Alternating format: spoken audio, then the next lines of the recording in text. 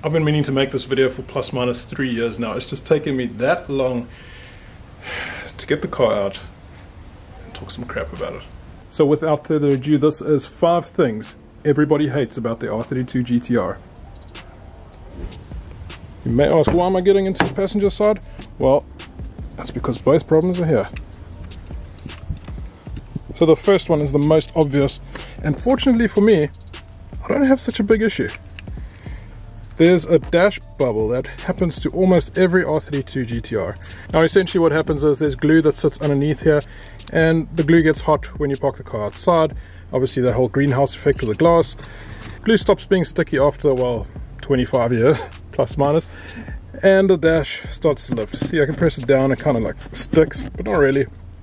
Luckily my dash bubble's not that big. There's a quick fix for it. I did make a video a couple years ago, common issues with the R32 GT-R. That was one of them, and I showed you guys how to fix it.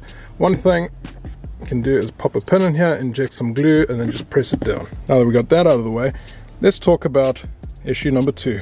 So if you look at my floor mat over here, you'll see that there's a bit of a hump. Well, that's rather annoying. It's actually easier if you look at it from the driver's side. So as you can see, there's quite a bit of a recess and then a drop there. Now the issue for that is the transmission is directly underneath there, so they had to make a plan and widen that side. Well, you can't really see unless this guy sits on top of it, but it's quite a big hump over here, and that sucks. It's particularly awkward for a passenger if they're not putting their feet all the way at the back. That can be awkward sometimes. Right, let's move on to number 3 and 4. They're both in the engine bay actually. As you can see, I got the RB26 that came factory fitted with these models. All R32, 3 and 4 GT-R models came with the RB26 DETT. I'm still rocking the twin turbo setup. And issue number 3, what they call a viscous fan setup. As you can see down there, there's a belt that's driving that motor, and it spins the fan. So once you start the car, the fan's on. It's on pretty much all the time. It, however, sounds horrific.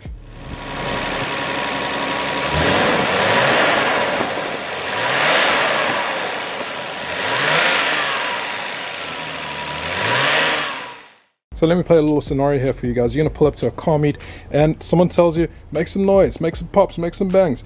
They want to hear the turbos. Well, you think you're clever, start the car and you start revving the hell out of it. You still got your viscous fan and it's just going to sound like a truck. Now a lot of GT-R owners have complained about that issue. I myself don't like it. I like the exhaust sound obviously.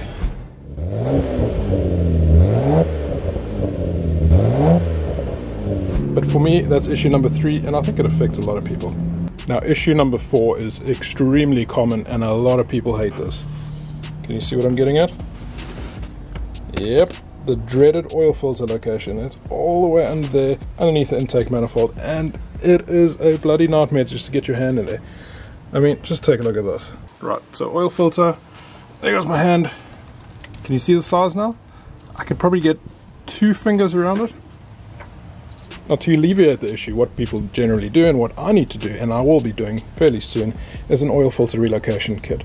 Now I've done a battery delete, so obviously I've got a lot more space. I might put it over here, I might put it over there, I don't know, but that is an awkward position just to change your oil and change your oil filter.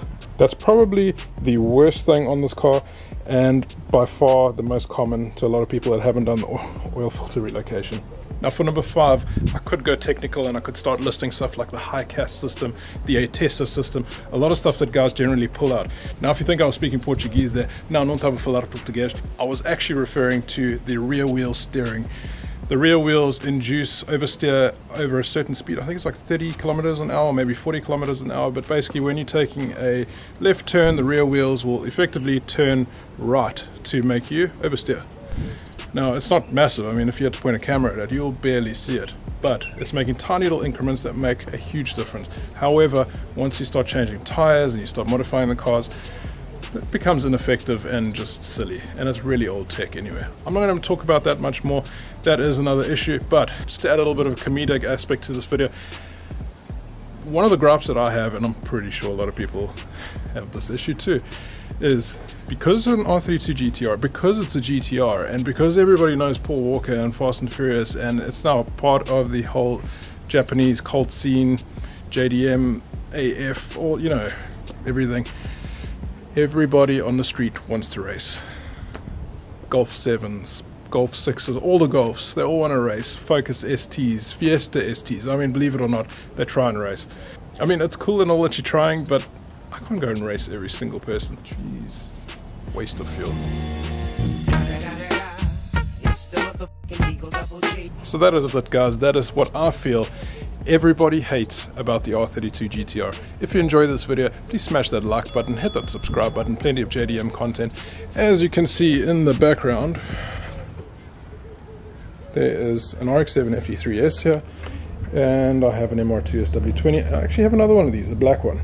So if you came for the R32 GT-R, perhaps you want to stay for it, and the RX-7 and the MR2, etc. Loads of content, loads of JDM stuff happening on the channel. Appreciate any support. If you don't mind, share the video. Guys, thank you so much. I will see you on the next one. Peace.